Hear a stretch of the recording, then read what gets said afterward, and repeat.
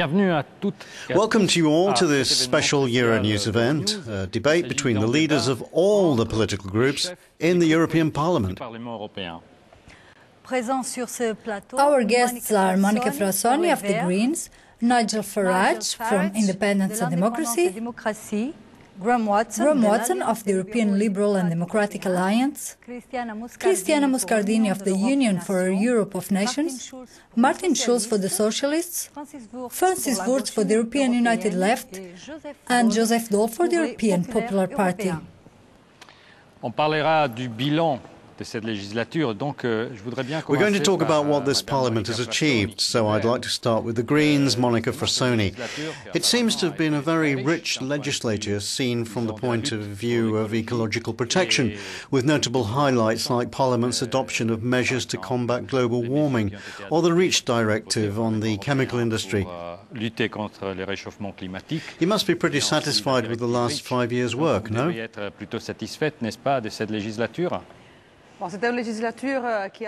It's a legislature that has seen some important moments for environmentalists and ecologists around the world, but it's also been a legislature of missed opportunities. The most important, I think, has surely been the failure of the European Constitution, which has an impact today on how the European Union works and how it is seen by its citizens. So if I had to remember something about this legislature, it's certainly the idea that we have to continue to fight for a democratic constitution for Europe. I also remember some important victories, but there weren't enough of them. We must continue in the future. We have hardly begun with the subject of ecological conversion, although the climate package was adopted in December thanks to our contribution, and that's a start. I think the moment of truth is arriving, and that will be the Copenhagen summit at the end of the year. There are many forces at work using the crisis as an excuse to drag us backwards, and I think we have to be extremely careful that this global meeting isn't a failure. We must remember the European Union's ambition to be a sort of world example in the global warming battle. I think there's a huge gap in the targets the EU agreed on in 2007 and the decisions taken by the 27 members in 2008. I think that in the first stage we were all satisfied, even if it didn't go as far as we wanted. But in the second stage we were all disappointed. La deuxième partie, on était tous déçus. The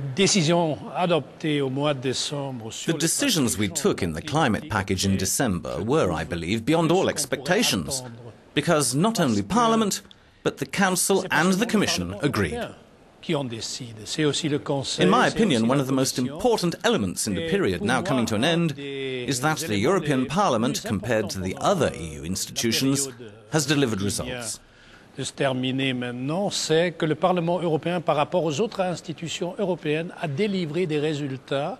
They maybe haven't been 100% satisfactory, but compared to the other institutions, it's Parliament that's been acting. In the Popular Party group, we've seen several resumptions of infighting and many contrasts.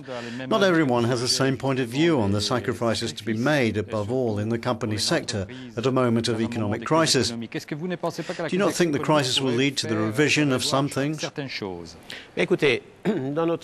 Well, in our group, we've always, on the one hand, looked at what we can do on the energy-climate question, while on the other, like for the REACH directive, counted the number of jobs we will lose.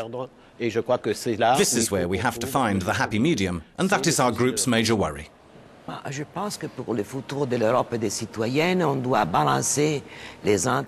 think that for the future of a Europe of citizens, we have to balance the interests of citizens and employers with a greater concern of climate change.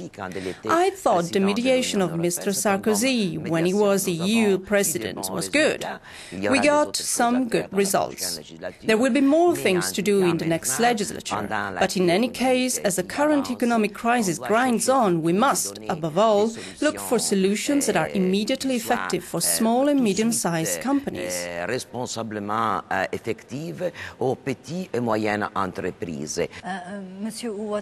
Mr. Watson, one of the other high points of this legislature was, I believe, the directive on the length of the working week. In this case, did Parliament prove to its citizens that they have a voice in European social policy? Oh, absolutely. Parliament very successfully balanced the need not only for economic success but also social cohesion.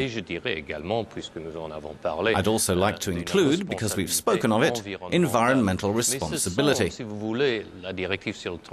On the Working Week Directive, I'd like to say that's more of a policy detail. What our citizens don't always understand is that Parliament is, by its nature, concerned with supranational issues. Challenges like climate change, world population and migration growth, or international organised crime and its links to terrorism. It's challenges like these, the challenges of globalisation, that are at the heart of our debates. Ce sont ces défis-là, ces défis de la globalisation, qui sont au cœur de nos débats. Monsieur Farage, justement, on a parlé des défis. Mr. Farage, as we were talking about supranational challenges, what do you think when you hear the word? We need a more European dimension faced with these sort of challenges, no? Is that what you think? Well, the problem here, there's a little word missing. It's called democracy. And the idea in democracy is that you vote for a government, and if you think they've done a rotten job, then once every 4 or 5 years, depending on your rules, you get the opportunity to get rid of them and to vote for somebody else with an entirely different manifesto. That's the concept that we understand in Britain of parliamentary democracy, and it's a concept that, in fact, we've tried to spread to the rest of the world. The difficulty with supranational government, the difficulty with climate change targets, is that if we sign up to things that commits us between now and 2020 as to how we should behave, then we have to ask ourselves, what is the point in voting in future, in general elections, in our nation states? And that, I think, gets to the very heart of the difficulty in the EU. You've got a political class around this table who believe in the European project, want to pursue it, believe that climate change is one of the great threats, and yet increasingly a sceptical population. So you're against, for example, fighting climate change together on a European level. You believe this is completely wrong? I am against.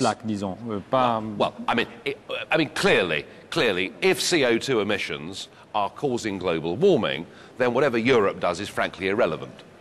Frankly irrelevant. We have to deal with this, taking into account what India and China and other countries are doing. So that's the first point to make, that there has to be a global deal if that's our key concern.